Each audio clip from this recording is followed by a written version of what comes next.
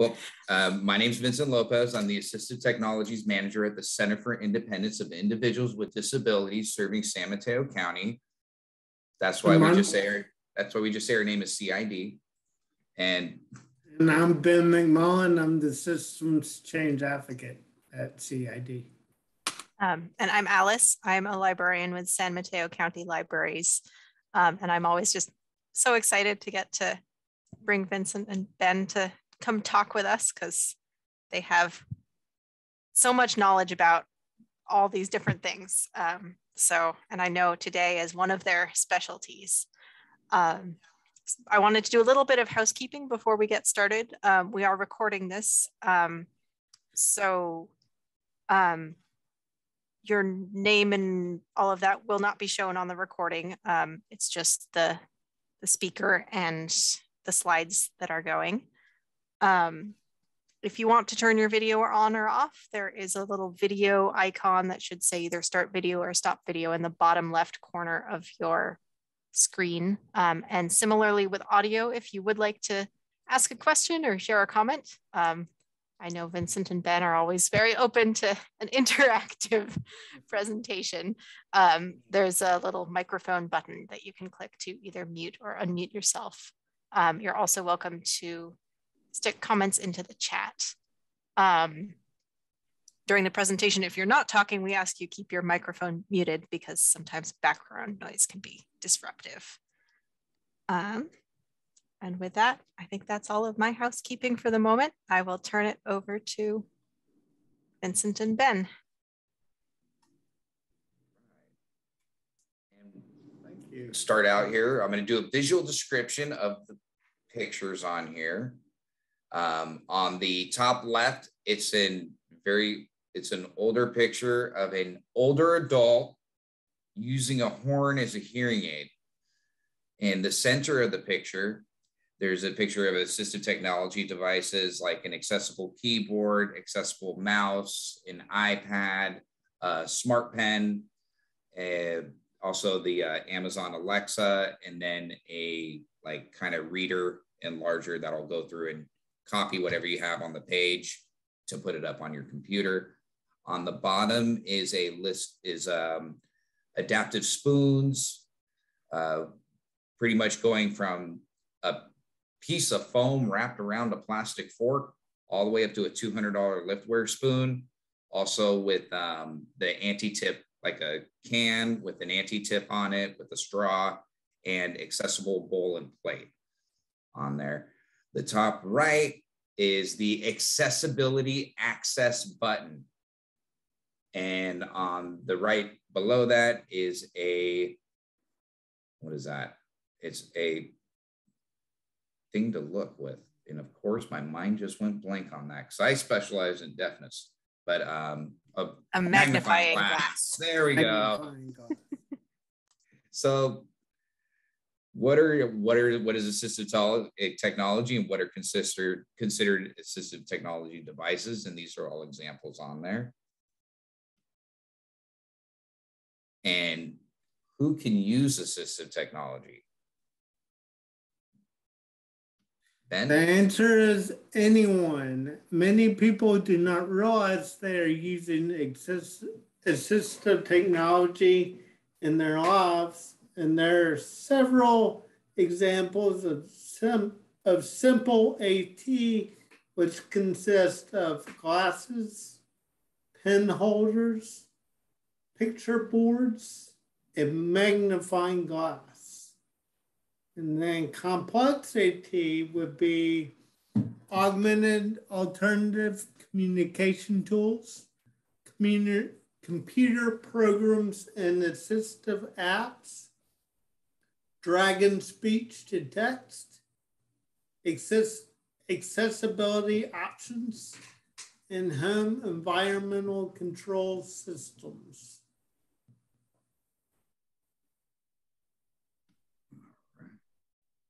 CID's Assistive Technology Program offers information and referral. We utilize local resources to help clients find assistive technologies device and available funding resources. And if we're not the experts on the item or the assistive technology help they need, we'll refer them to a local nonprofit or another resource in the area that can assist them with their items. We do outreach. We attend and host local San Mateo events, including transition fairs, senior fairs. We also did a movie series with the San Mateo Library Group, and we're doing these presentations with Alice. We also meet with local vendors for resourcing too. On our training, we work with clientele on the use of their AT items, phone, tablets, and computer accessibility. We specialize more in program training for the accessibility side of it comparatively. So we will teach you how to use the accessibility items, and we work with you and we break things down into small tasks to help make it easier to learn. So we'll break it down into smaller and smaller tasks, and then, make sure you got that task down, then move on to the next one. We also do repair and modification. We repair and modify durable medical equipment for consumers. We did a workshop with Alice and the San Mateo County Libraries with low cost repairs, and also using InstaShape or Instamorph. It's a moldable plastic that you can use to pretty much help, modify things or fix things and create things too on there. This is our main program where we get a lot of work from, Assistive Technology Reuse Program. We accept donations of items, refurbish, and give out to consumers in need. The types of items we offer in our reuse program is durable medical equipment, which includes wheelchairs, scooters, power chairs, walkers, rollators. We do a one-time goodwill of medical supplies once we get them, incontinence supplies like bed pads and adult briefs. We also do home devices like patient lifts, commodes. I'm not doing bedpans anymore, unfortunately. I have to update that. Shower chairs, benches, and transfer benches. And if we can't accept the item, we try to match a donator with a donatee to arrange the pickups of the items. Or we also refer to other resources that we have, or we could put somebody on a wait list if they're looking for something special. We also take out of high tech. Oh, I think I got to continue on there. Oh, no, I don't. So we also take high tech items if a computer's less than 3 years old, tablet less than 3 years old. Also like magnifying machines. A person donated a big magnifier to me, and I had a consumer that called me that week that was looking for a magnifier who was losing her vision.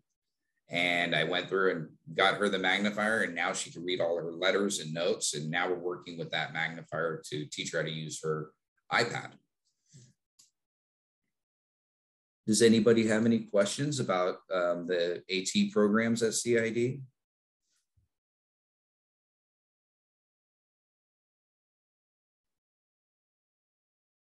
Okay, if you guys have any questions too, we could always run them at the end, or raise your hand, or, just raise your hand in the little thing where you go to the chat and you have a hand raised.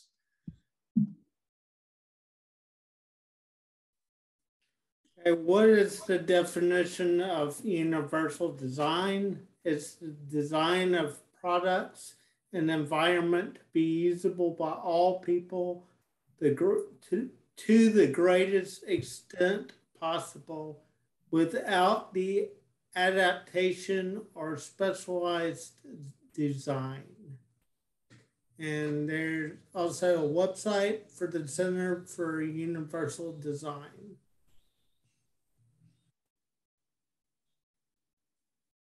So there are 7 principles to universal design.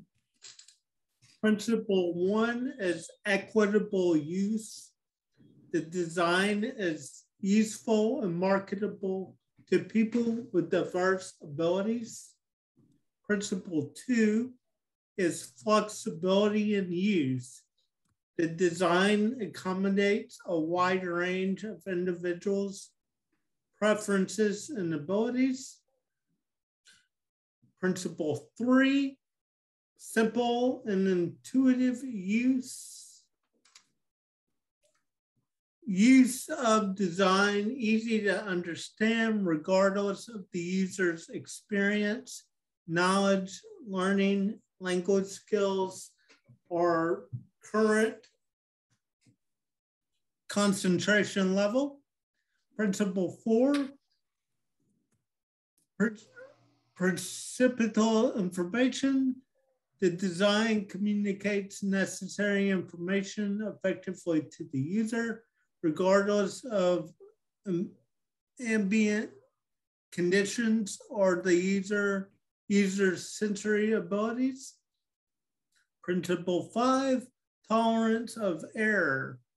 The design minimizes hazards and the adverse consequences of accidental or unintended actions.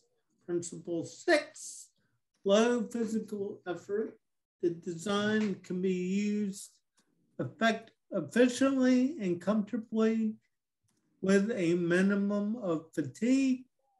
And finally, principle 7, size and space for approach and use. Appropriate size and space is provided for approach. Sorry, the chat got me here. For approach, reach, manipulation, and use, regardless of user's body size, posture, or mobility. And Ellen sent me a message and I just replied to everyone on there. Asked if we still do stair lifts and ramping. Yes, we do have a home modification program, and it's called our HAM program, but do not call our housing accessibility modification person the HAM person, because yeah. But I put in the chat, or reach out to Rachel A at cidsanmateo.org. And if your household makes less than $100,000 a year, you are considered low income in San Mateo County. So you will qualify for housing modification services. If you're in an apartment, you will have to get you're renting, you have to get your landlord's approval and also have proof of income. And if you own your home, all you have to really show is your proof of income, your yearly income, to qualify, and that you have a disability. And then Marie put, up. Come on, I get way too happy with scrolling. Would cost also be a principle of design? That can definitely be a principle of design, because cost is a huge factor, especially when trying to modify something. When they built a lot of these buildings in San Mateo County and the Bay Area, especially Daly City area, there was no such thing as, accessibility or the ADA on a lot of these homes. So a lot of homes are very inaccessible, especially Daly City homes. I've noticed on there where they put like a huge stairs on the side of the house and stuff on there. Yes, so cost would be a major factor on principal design. When we looked it up, they only had these 7 on there. So, but yes, that's a huge thing right now. And I hope I answered that correctly. All right. Cool. You want me to take this one, Vincent? Yeah. Okay, so under architecture and building, you have curb cutouts, which helps wheelchair users and people who use walkers, round and bicyclists and baby carriages. Round buildings with no corners help wheelchairs and deaf individuals and individuals in conversation. Automatic door openers help people that use wheelchairs and people with their hands are full. Sit, stand, desk, individuals who use wheelchairs, individuals who are fatigued when sitting or standing too long, and it's better for health. Ramps, individuals with walking issues in wheelchair and people that use wheelchairs. And then, as you noticed with the examples we laid out, that universal design may have come about because of people with disabilities, to accommodate people with disabilities. But really, the more accessible it is for people with disabilities, the more accessible it is for people without disabilities as well. And it's just a more accessible environment in general. You see that with the bicyclists and baby carriages, and then with the automatic door openers, you know, people with a lot of things going on, maybe their hands full with items. So many people can benefit from universal design. Next slide. The round buildings is kind of one that I like because I studied deaf culture, and one of the things is you can't hear somebody when they're around the corner. So when you have a nice eye view around, you can kind of see what's going on around the corners. It's things I've never considered until I got into this. And then after that, I was like, that is so cool. What a great idea. And then can people put in the chat if they know two accessible, universally accessible design buildings in the Bay Area? There's two really famous buildings that are pretty much designed around accessibility in the Bay Area. And one is located in Berkeley, and the other one is located, I think, in Cupertino. The one in Berkeley is named after the father of independent living, and that is, yes, wait, Alex, you got it. The Roberts campus. And Marie got the other one. Yeah, Maria got the other one. Why are we here, Vincent? I'm not sure. I know. So here's some pictures of, it looks like the Apple, and then the Roberts campus. So the Apple Park Visitor Center has no curbs. Oops. Sorry. Wave to enter. So you just wave your hand to enter. Has an open space layout and curved walls so you can see around the corner and not run into people. The Ed Roberts campus, which I briefly worked in for a couple of years, is located at the Ashby BART, which is in Berkeley, and it sits atop the BART station, so you can go directly from the BART station to the office building. It has I'm sorry, I'm getting the message word up, helical ramp that winds upward to the second floor, permitting easy access and safe evacuation. It also has accessible elevators, automatic doors, and wide corridors to create easy circulation. It has restrooms that accommodate all ability levels and includes private rooms for assisted individuals. It has specially designed signage and wayfinding devices to guide people who are blind or have low vision. It also has hand-free sensors and timers, control lighting, acoustical, and security systems. Something else it has that when I was leading towards the Roberts campus is it has a fountain for people specifically that are blind so they can hear where they are and what part of the building they're in. So it very much orients them to the space around them. Right. Next slide. I'm just going to reply. So the two people that did answer correctly, yes, you will get a prize. You will get a prize. So just make sure, Alice, if you can note that down. We got a prize. We got some assistive technology that we might be able to give out to you. So yeah, you guys get a prize. And wait, there's 3 of you in here. Wait, there's 3 people here. You know what? Everybody gets a prize. So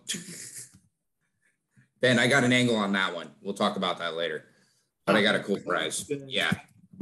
So yeah, just make sure to get your contact information to Alice. And I think she already has your contact information anyways. And then we'll get with you and send you out a prize, or we can go and visit your library and drop off a prize to you if you'd like to. Because we like getting out and about. And we mask up too, so.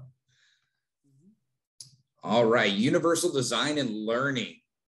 They have voice command, spell checkers, word prediction programs, definitions at a click, where you can click on something and get the definition, readers for people that are low vision and blind, text to speech on there, so it'll read back to you, and then speech to text, which you almost have to learn a new language on that one.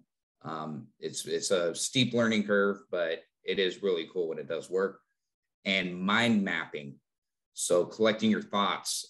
If you're going to write a story or you're going to work on a project or something, they have mind mapping programs where you can go through and it puts out bubbles in a center area, and then you just keep doing the bubbles outwards if you think differently. Like if you don't think like, linear, like, like doing a thing, and then basically you click the button on it and then it'll flip around and it'll turn it into an outline for you.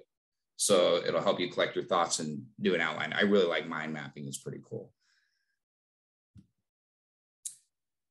Now, this is the website that I love, and it's also in the body of this, and I'll copy and paste the link on the chat also. Kim Sacchio at Skyline College created this resource called EdTech Tools, which is educational technical tools. What it does is it goes over, like I have a hard time maintaining time, or I have a hard time note taking. Then they'll give you a list of applications and programs that'll work for you, and you could test them out, because not everything works the same for every person, and it's best to give options. That's what we've learned, to find the best fit for items for people. So if somebody has a few options that they can pick and choose from, and then they find out what the best fit is, and then they work with that on there. So they have writing, speech to text, grammar checker, mind mapping, assignment calculator to show how much time you're going to put on stuff, note taking. My favorite app in the world for note taking is Otter. They do give you a free so many minutes for free a month. And pretty much if you're going to a lecture, or you're going, if you're going somewhere where it's kind of an environment, my mom doesn't hear that well, and she has hearing aids, especially in loud environments. We went to a play recently, and I ended up turning on the Otter app, and then she could see what everybody was saying in the play, because they didn't have transcriptions, and she doesn't know American Sign Language, so an interpreter really wouldn't work that well for her. So we just hooked up the Otter app, turned it on my phone, and and what it'll do is it'll record and transcribe everything for you, which is really nice. So pretty much it's like a built-in note taker that you keep in your pocket. LiveScribe pen, they work really great. They will record what you're writing on there. I mean, they'll record a lecture, but they won't transcribe it into text for you. But whatever you write down in your notepad, you could go through and click that time while it's recording, and it'll play back also. And then with all your notes, when you write out your notes on there, you could flip the screen, and then it'll flip them into text. So, and I have really bad handwriting. It does okay. It's not great. I prefer the Otter app on there compared to for note taking on it. And you have to buy a pen and you have to buy special paper for it too. So that's a factor on those. You have Evernote, which a lot of people use. And then you have Google Keep. For reading, they have text-to-speech readers. They have Kurzweil 3000, which is a very popular one on there. They have a Natural Reader and then Claro PDF. I think Natural Reader and Claro PDF are free. Then they have pen readers also that you could scribe over text and it'll read it back to you. But again, your vision has to be good enough to see that text and to be able to scribe over it. And then they have a program called Rewordify, which will change the text into a simpler format. So you'll be reading a news article and it's at like, a college level article, and you could press a button on it and it'll drop it down to like, an 8th or even a 5th grade level on there to make the reading easier for people. Let me check the chat real quick. Okay. Cool. Oh, Marie had a question too. Can non-employees visit the Apple building? I think so, because they have a visitor center, but we haven't been there yet. So, hey, Ben, that's where we should go to check out your iPhone. Yeah. Ben just got take a trip to the Apple campus. Yeah. And then, Ellen put a word finding app on there. Yeah, I'm going to give you I'm going to put the link in the chat. And then once we get done with the presentation, and then we could try and look for something like that. Yeah, almost like a thesaurus, I think, on there. And EdTech Tools continued. So she's got a lot of information on this webpage. For time management, you can use Google Calendar, Remember the Milk, or My Homework on there to help you manage your time. I have issues with that, if you can't tell. Exam, work preparation, and focus tools. They have Forest, which will increase your focus time by minimizing distractions on your device. So it'll kind of shut down everything else and do a timer where you can focus on what you're doing. Prod is a to-do list for Google Chrome, and that'll also block your websites until you completed your items on your list, which I think is great. Stop, Breathe, and Think is for guided meditation. They also have an app called Woebot, W-O-E-B-O-T, because you got to be woe now. And it's a chat bot that helps people cope with feelings of depression or anxiety. And then again, Kurzweil 3000, which will go through and highlight as it reads. It'll also go through and give you definitions of the words and also teach you the words phonetically too. And accessibility built in. Your computer, tablets, smartphones all have accessibility features built in. I always recommend going through those first before you try and buy an expensive application.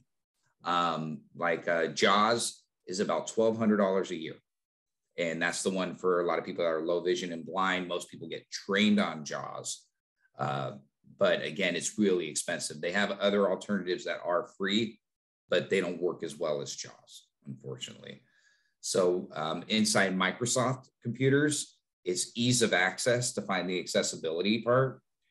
Google and Android, they have accessibility. Apple and Siri, they have accessibility. The nice thing about the Apple and Siri is Apple now has a smartwatch that has fall protection. So if you have somebody that's like, an older adult that you're working with, or an older adult in your family or friends or whatnot, if they own an iPhone, they can get the Apple Watch and it has fall protection, where it'll alert a family member if you fall. So instead of something like, Life Alert, which is a $20, service fee, and it doesn't really, there's pitfalls to that one too. But with Life Alert, instead of paying $20 a month for Life Alert, you can go through and get an Apple Watch that'll kind of do almost the same thing. And it'll go anywhere with you as long as you have your phone with you, compared to like the other one, Life Alert, where it only works in your house and you have to pay extra to go outside the home to have that protection.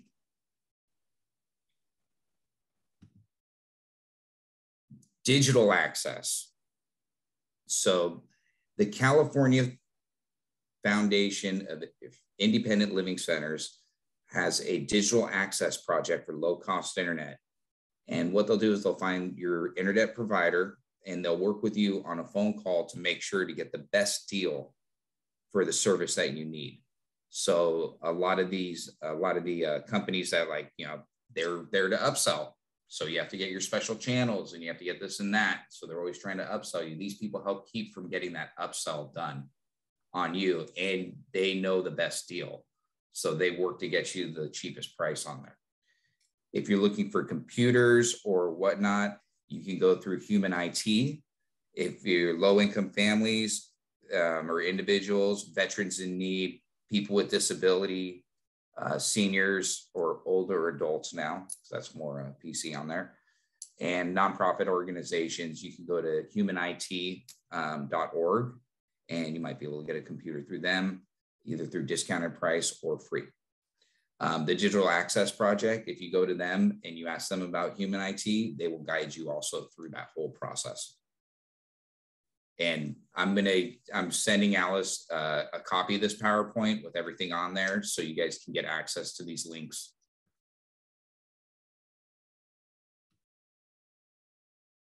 Okay, home automation. That's the new one. That's a lot of fun now. Everybody's automating their homes with Alexa and Google Home. One nice thing, I used to be a caregiver, and it was before these items were there. So I had to be back at the house. I took care of a guy who was a quadriplegic, and I had to be back at the house by 4 so he could watch his Judge Judy and to make sure he's okay. He had a certain time where he wanted to spend time alone, where we would leave and come back. One day I was late. He was sitting in the dark and he missed Judge Judy, which was really bad because, you know, he was my boss. And they didn't have these items at that time. So once I found out about these items, he went through and got set up. He had an Amazon Alexa attached to his power chair. He had it set up so he could run his TV, all his lights in his house, open his garage door, control his thermostat. They're great products.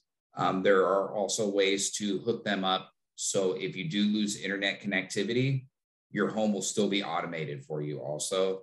We work with this great guy named Forrest, and also with the California Foundation for Independent Living Centers. He did a presentation for us on what he does. He's out of Pacifica. He's really good. He cares about his consumers, and he really likes home automation. And he blew me away because I'm geeky on it, but he geeked out way better than I did. So, you know, again, if we're not the professionals, if we don't know everything, we're going to refer you to the right person.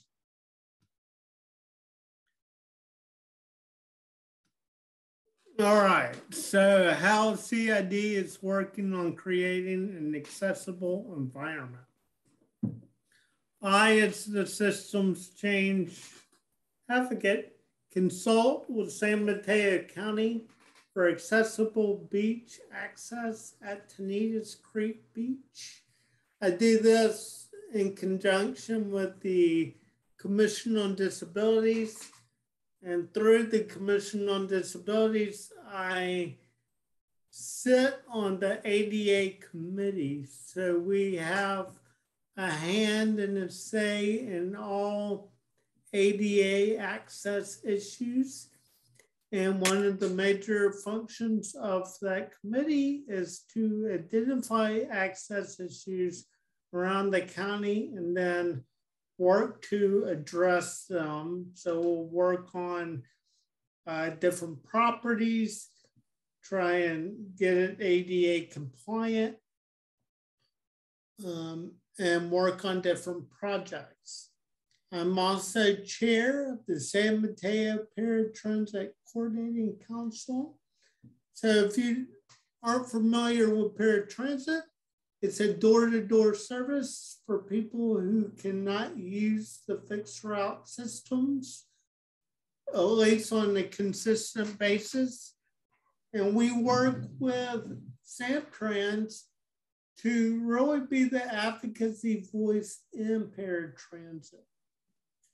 I am also an ADA trainer. So I went through a train the trainer on the ADA, Americans with Disabilities Act. So I can now go out to different entities, businesses, nonprofits, and different entities in the county, and for that matter, throughout the state, and educate people around the ADA and advise them on how to become ADA compliant, answer any ADA concerns they may have. I advocate, in my position, I advocate alongside all levels of government, from the local legislature to the federal legislature.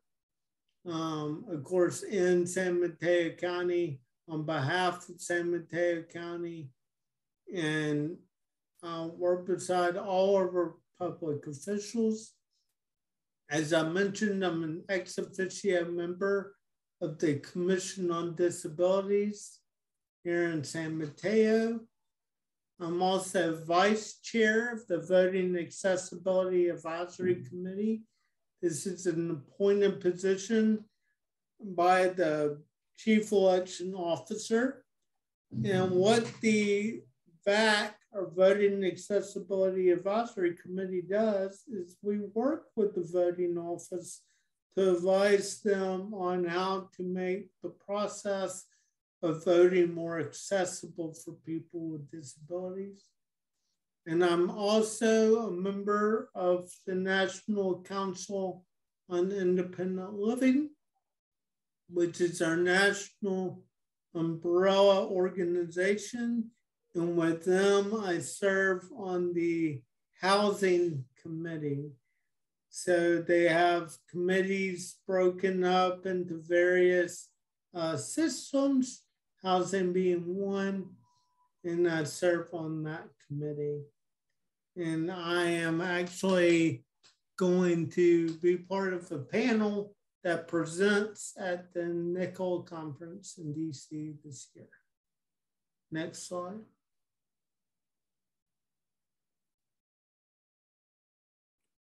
Okay, digital advocacy, changing the world one click at a time. Wait, of course the thing, one click at a time on there. So with our internet and our digital world that we have right now, a lot of things are changing, and accessibility is becoming a bigger and bigger issue for people with disabilities. During the when you watch Netflix, they have a TV show called Daredevil. Daredevil happens to be a blind action hero. The thing is that when they came out with the show, they never did audio descriptions. An audio description is for people with low vision or blindness, and it explains the action that's happening when you're watching a movie. So instead of hearing footsteps running, it'll tell you, like man running down hall, and it'll be a person physically saying that. So it turns out, under the settlement brought by the disability rights advocates, Netflix will provide a new technology called audio descriptions for many popular titles of its streaming and disc rental library. Also, Amazon Prime is doing that too on all their new materials. So people with blindness were left out. Now they're able to watch movies and watch a TV show with a character who's blind and be able to understand what's happening. Captions, that's been a long going thing on there. I kind of left it short on there because there's a long history of it. They had silent movies. Deaf people were cool with that. They were fine with silent films, right? They had the transcriptions, but then when they started coming out with talkies, well, another side note too is in the Bay Area, it turns out Charlie Chaplin had a deaf friend who helped him be more expressive in his acting, and kind of taught him to be more expressive, to show more emotion and whatnot. And he helped coach Charlie Chaplin on there. So yeah, and then captions, I think, started in the 60s. Now they're going to the point where they're going to have, sign language interpreters at big events and things like that. You're starting to see more of that happening too, because ASL isn't true its own language on there. So, now they'll have captions and a signer to respect the deaf culture. Websites, as you heard when I was going through the pictures, visual descriptions of pictures for low vision and blind. Contrast is a big factor. to make clear for low vision, setting a reading order for the website, because if you're low vision and blind and you're using a reader, if it's not able to determine, almost like your in your books, you know, like you have your chapter title and, you know, like the whole thing on there, your website has to be laid out the same exact way. So when you click over to the, you know, when you tab over to the next thing, you know, then it could go into the subject, and things like that on there. The rules for testing are still not really set. You still have to manually do it. And you have to use 3 different kind of readers to test to make sure it's going to work in that reading order. But there is testers for contrast that are pretty easy to use. And also like a quick test that you can do as an add-on on your browser. Because I could go through and hop on somebody's website and I could just click it and I'll be like, oh, not accessible. But that's one thing that's happening now. And that's starting to become more bigger now, especially with COVID and with all the technology we have, to be more accessible for everybody. All right. You made it. Does anybody have any questions?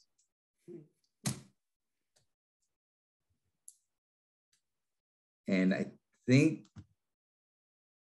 think Ellen had something on there for a word finding app. If you want, I could go and hop into that website and we could take a look. Let me see. Let me get out of the presentation. And of course, whoop, oh, and there's our group of resources. Let me see if I could escape that. There we go. And this is a list of the college, Skyline College Ed Tech Tools website. So they have writing, reading, taking notes, time management, preparing for exams. So on that word finding app, let's go under writing and see what it says on there. So the one thing that makes it nice too is Kim broke it down into a smaller, into like, you know, it's easier to talk than write. I have problems with typing. I need help with spelling and grammar. I need help getting started or organizing my thoughts, planning and writing my assignments. So let's just go into spelling and grammar because I think that might be the one on there. So they have Co-Writer, which is a word prediction tool on there. It could be a Chrome extension. And then the one nice thing that Kim puts on here too is who should use this, how does it work, and what does it cost on there? If a person is going to college, this could be, all these items can be a reasonable accommodation if you have a disability. My sister, when she went to college, she didn't realize she had her disability till she was in her 3rd year at state. And it turns out she has a hearing loss. And when she went there, and she finally went to the Disability Resource Center, and they told her, well, Department of Rehab is going to work with you, and we're going to help make you successful all the way up to your bachelor's degree. So that's one thing that was really nice. They provided her with a computer, hearing aids, all the tools that she needed to be successful in school. So, oh, Grammarly is one that I like too on there. Oh, okay. And let me see. I think, oh, and Valerie put, I'm very interested in accessibility and new constructions. Any recommendations on where I could find more info or learn more? I would think you could check out the Access Board. They have a conference once a year, and I know they address architectural or new construction accessibility.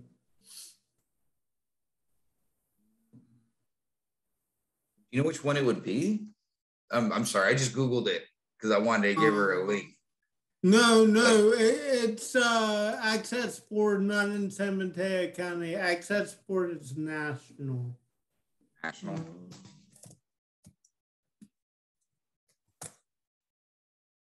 U.S. Access Board.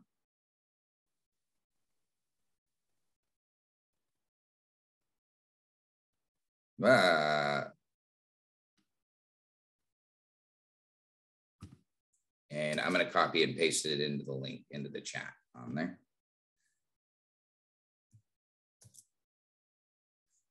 I would recommend going into the training and webinars and looking at that. Just kind of browsing that website. And then we could do some research on it too and see. Yeah.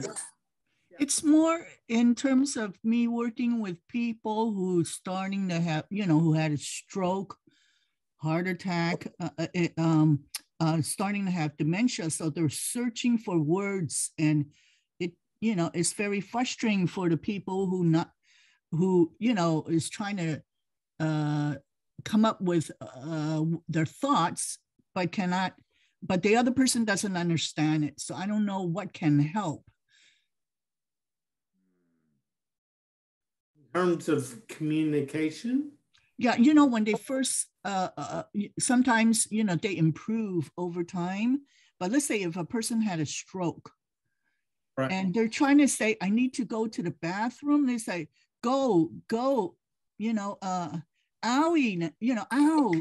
And they're trying to tell you they need to go pee. And they're trying to find the word pee, or urinate. So well, it's a simple, it's like a simple thought. And then if there's something out there that can pick up what the person's trying to say and help the person. Oh, are you talking about you got to go to the bathroom right now? Think a picture board might help? Yeah, that's what I was thinking about, a picture board. Boy, that's going to be a big picture board. I mean, or cards, a long time ago, they used to use flip cards or just cards for the words, but it takes a long time. I mean, it's just like, wow, it takes a long time. So I just wonder if it has improved since board picture. They are working on it. I know, like I went to the CSUN conference, and they were trying to work with people with speech impediments. Mm-hmm. To try it, like almost like a translator for something like that. But artificial intelligence isn't that great yet.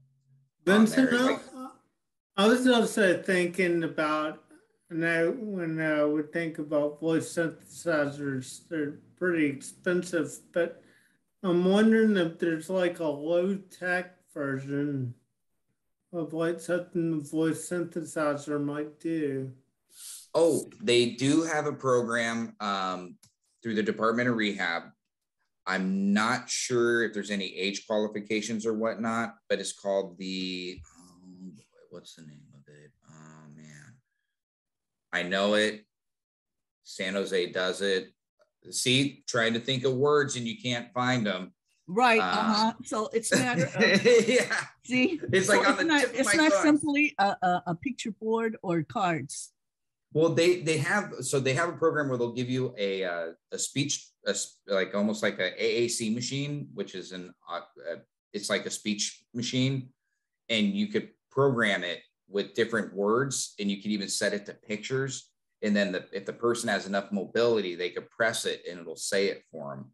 But again, then they have to find where that little, because like they put them into boxes, and you can make them either big boxes and just have like a few on the tablet, or or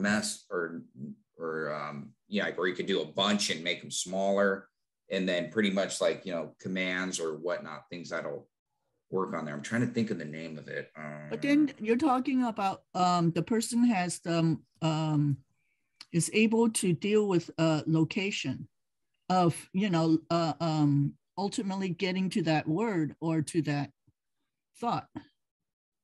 And so, but then they're having a memory deficit.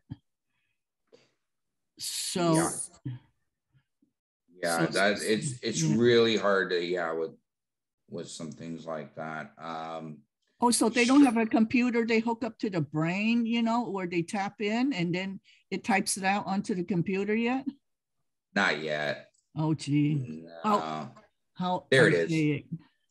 Yeah. Oh wait, no, that's not it. I'm trying to find that page too. No, nothing yet that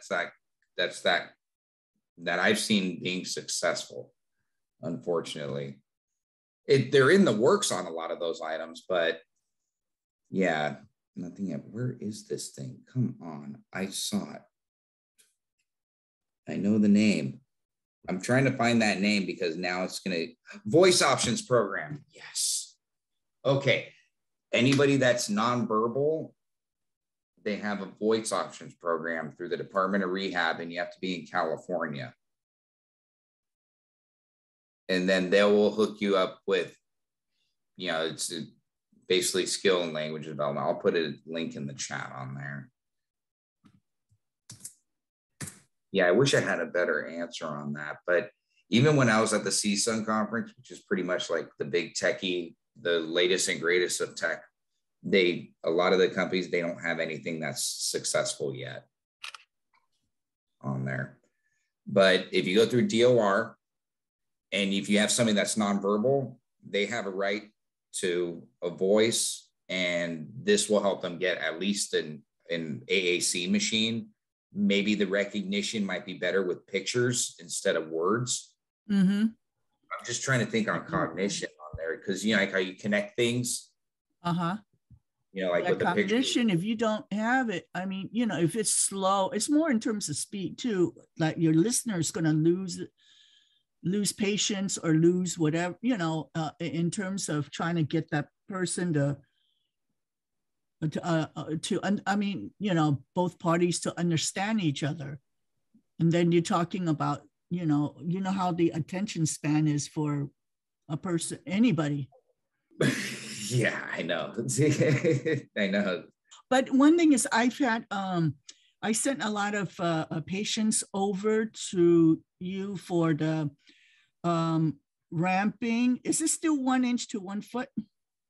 Yeah, it's still 1 inch to 1 foot. Okay. And the stair lifts are so, it costs you guys money. I don't get success for you guys picking up those kind of cases.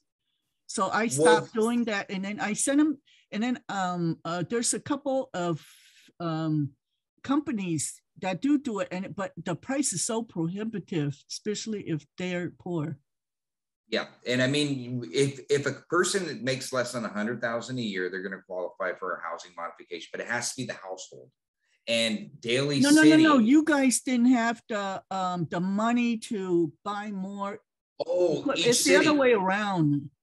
Yeah, each city we get funding for. Yeah, and we ask. You guys always want that. Yeah, they want numbers on there, so we have to like offset something big with small jobs to kind of make everything work on there. So that's one issue that we've had, and we keep asking for more money through each city, because each city gives us a certain amount of money each year, and we have to go through and kind of ask for it every year. Daly City's the hardest right now, and they're requiring way more information from the consumer that the consumer feels invasive about. So a lot of people get turned off on that side too. Like, why do you need my tax returns, or why do you need to know how much money I pull in a year? And then two, landlords, that's another factor. The landlords sometimes don't want any modifications done to their buildings. So yeah, there's a lot of different factors on it. Yeah, with stair lifts, it's kind of a weight thing. Unfortunately, it just doesn't move fast in the world of nonprofits. If somebody does need like a ramp, like a 6-foot ramp, 3-foot ramp, something kind of small, I keep those in my reuse program. So, you can always feel free to reach out for something like that. Well, Daly City have the transportation program. So then have your people, have your clientels who lives in Daly City to use their transportation. It'll offset the ramping. Yeah. So Daly City has like an accessible transportation program? Yeah. I forgot what's it called, because I have it written down. So, but you can call over Daly City and say, what's the name? Yeah, I didn't know that they had one on there. So see, we all learned something new. Pacifica has one also, I think. It still exists, I think. Yeah, because I know of Ready Wheels, but that's the only resource I know of, and then everything else is kind of pay. And then they also have the taxi company that is mandated to have a certain amount of wheelchair vans in San Mateo County. But on Ready Wheels, you have to qualify for Ready Wheels. Oh, you have to qualify for Ready Wheels. But then you also can get partial clearance for Ready Wheels. Right, you can absolutely. Yeah. But then one thing is, don't ever go try using them if it's for surgery. You don't want to miss your surgeries. Yeah. I mean, in other words, those kind, there's a risk in terms of getting you there on time. Yeah, I mean, Ready Wheels does so many rides a day. It's hard to make it precise because it's all a shared ride too. Like you don't get your own necessarily. You don't get your own ride. It's all contingent with who's going what places when too. So anyway, I hope you guys continuing with your programs, assisting people. So do we, because we need jobs. We need to keep our jobs. So yeah, definitely. And it's all your hard-earned tax dollars at work. Department of Rehab covers a lot of our services. So because rebuilding together, it's, to me, it's sad. I see it as sad that, the quality. They've been having issues. Yeah, the quality, it's like, whoa, what? You got to be kidding, And yeah. And they have Il Concilio. I think that was another one, but I think it was Il Concilio, but I think they went out. Something happened to them. And then, rebuilding together. I'm not sure how rebuilding together is actually funded, though. Yeah. No, I don't know. I don't know who funds them, but yeah. They used to be called what, Christmas in April?